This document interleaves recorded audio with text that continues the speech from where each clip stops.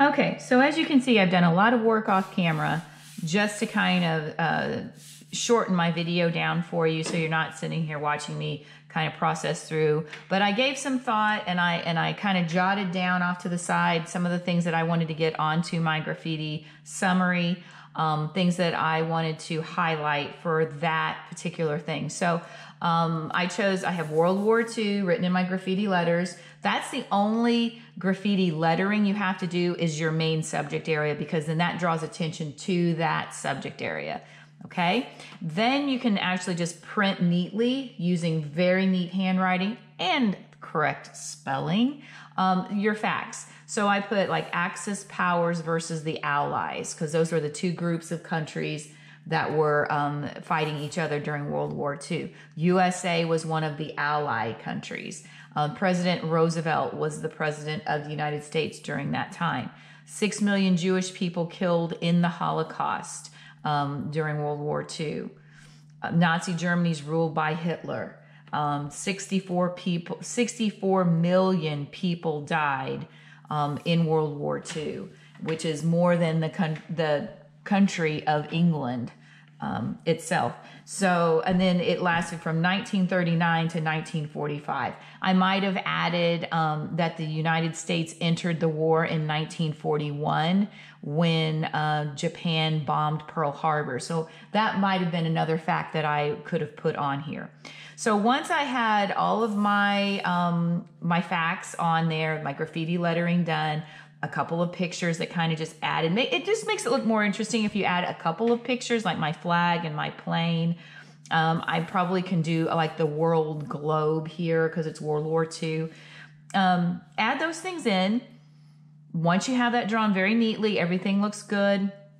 Then you're going to outline everything with a Sharpie, make it show up good. Then you take your eraser and you're going to erase all the pencil lines. Now here's your choice. Once you have it drawn, outlined, erased, then you can choose how to add the color. You can use either just color pencils, okay, and you're going to do blending of color. You're going to do things nice and bright, really make that show up using color pencils. Or if you prefer, you can use paint. If you really like to paint and you want to kind of get in some extra practice painting, you can use paint for this project. Or third choice, you can use some areas for paint. So like maybe I want to do my graffiti lettering because I like the way that tie-dye looks with the watercolor. I can do my graffiti lettering with the paint, but then I can use the colored pencils for my tinier details. Like I might color in this section here, this flag with the Nazi Germany information. I might color in my United States flag with that. And I can just use my colored pencils to color in the smaller details. So how you color it in, I'm going to leave up to you. Your choice. Either one is okay, or combine the two ideas together. That's okay as well.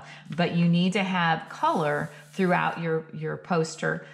You don't have to color in the very background unless there's things in the background, as long as you have enough color in the other objects so it doesn't look like a really white piece of paper with not a lot happening on it. Okay, so finish the drawing, at least 5 facts about whatever that subject is, whether it's fractions or geometry or whatever it is. You can choose whatever you want. Science, you can choose something out of your science class that you want to highlight.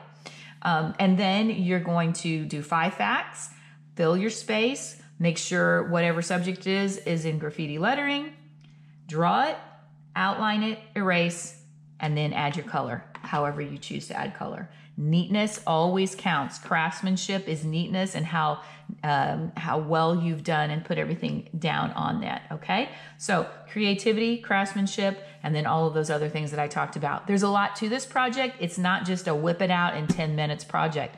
This is a several days project.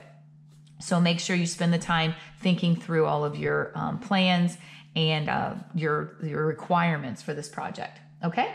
All right. Third project in our lettering unit, graffiti summary. Good luck. Have fun.